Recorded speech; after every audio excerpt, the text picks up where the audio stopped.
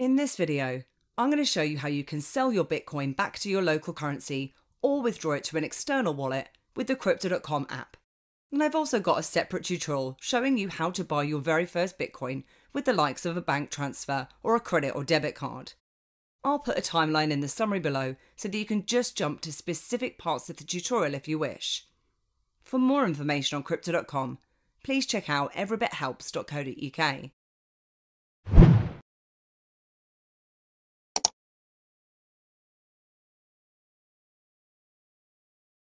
So let's jump in and take a look.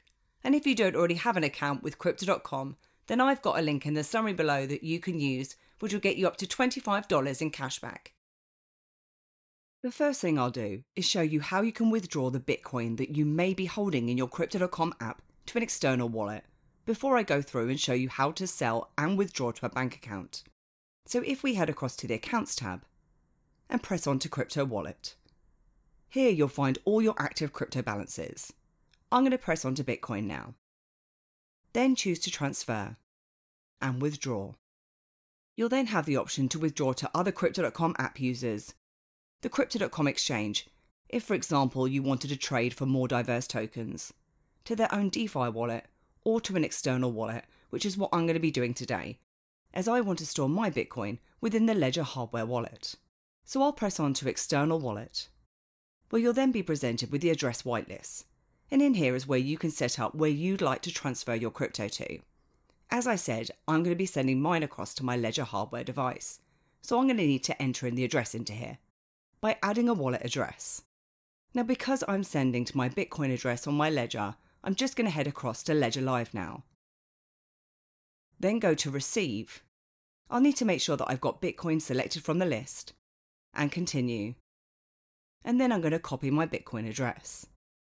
Now if you're not sending your funds across to a ledger, you'll find that the same sort of process will apply to any type of wallet that you're sending your crypto to.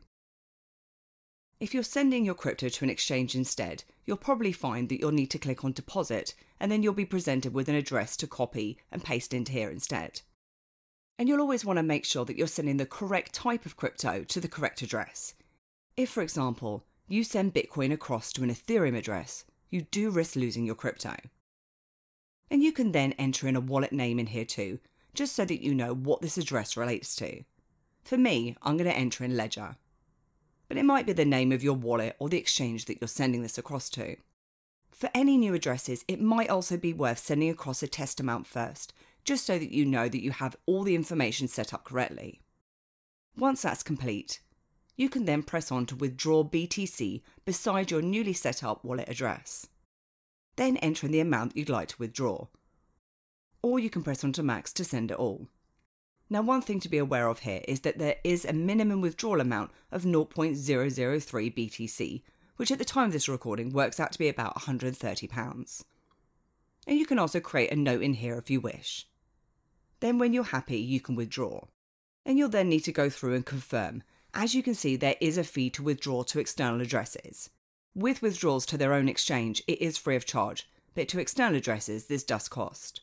And once you've confirmed the transaction, and you've gone through any additional two-factor authentication that you may have set up on your account, you'll see that my Bitcoin balance is now 0.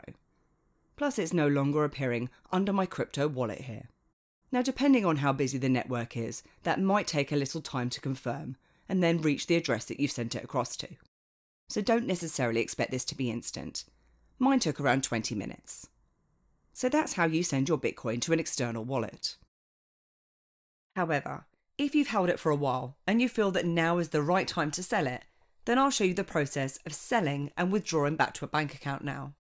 So at the moment we have our Bitcoin, but to essentially cash out, we'll need to sell it for fiat currency like GBP, as a bank account obviously can't accept Bitcoin.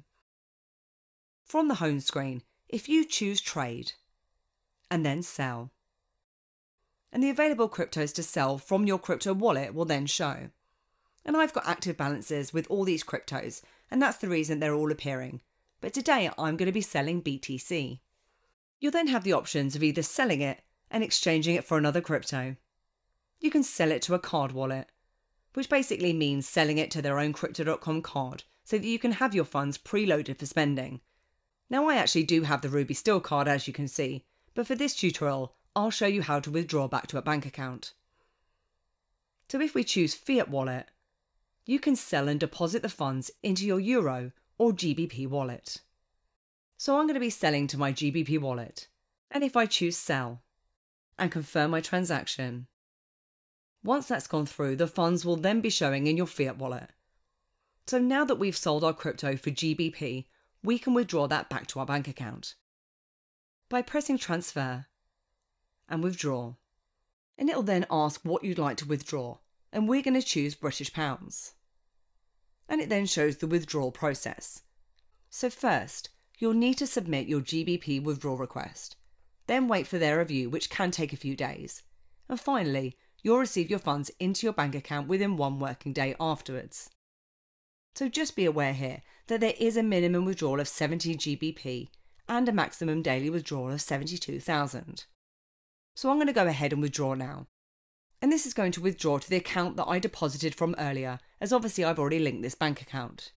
Now automatically it will pre-populate with £100 into the withdrawal amount, but you can obviously edit this too, and I'll be withdrawing the max available. Then you can press on to withdraw at the bottom of the screen. And a confirmation will then appear, so just press on to confirm when you're happy, and as it stated earlier, there is a wait time of 2 to 4 days for the review, and then 1 working day from the actual transfer. Now my request is now pending for review, and I'll be informed when this is done. And my funds actually went back into my bank account within 2 working days. And as I said, there is a lot more to Crypto.com than just buying or selling crypto. And if you want to find out more, then please check out my series of videos. And I hope you enjoyed this video today, and if you did, then please give me a like, hit the subscribe button, and please do head over to my website at everybithelps.co.uk for more tips, reviews, and step-by-step guides. Thanks, and I'll see you soon.